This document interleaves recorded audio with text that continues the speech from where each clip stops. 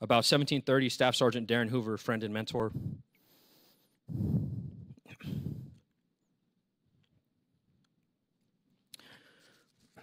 came to get me from the tower to go help find an Afghan interpreter in the crowd.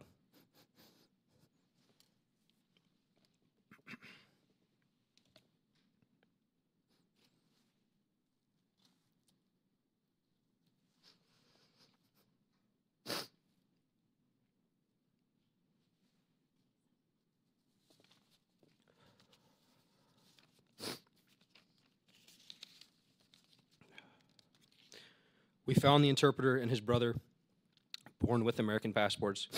They told us of 5 family members still in the canal. I stayed there waiting for the family members standing against a 2-foot canal wall. 10 minutes passed. Then a flash and a massive wave of pressure.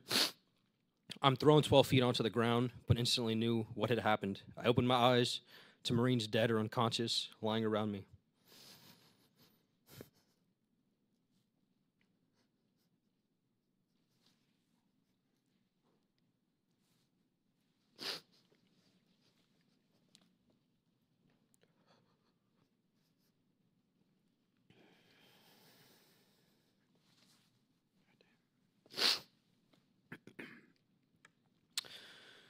A crowd of hundreds immediately vanished in front of me, and my body was catastrophically wounded with 100 to 150 ball bearings now in it.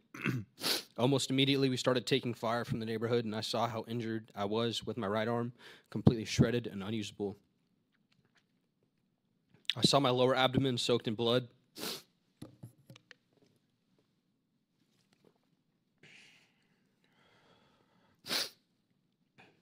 I crawled backwards roughly 7 feet because I thought I was still in harm's way.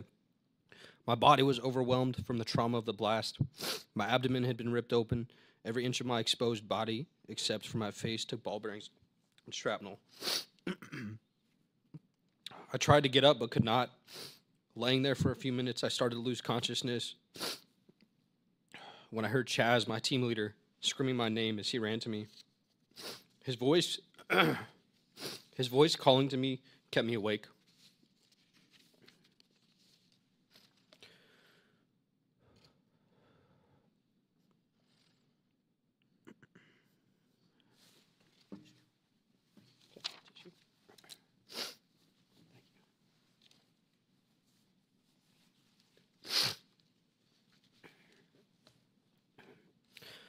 When he got to me, he dragged me to safety and immediately started triaging me, tying tourniquets on my limbs and doing anything he could to stop the bleeding and start plugging wounds with the help of the other Marines. I was awake through most of it, screaming, moaning, and cursing.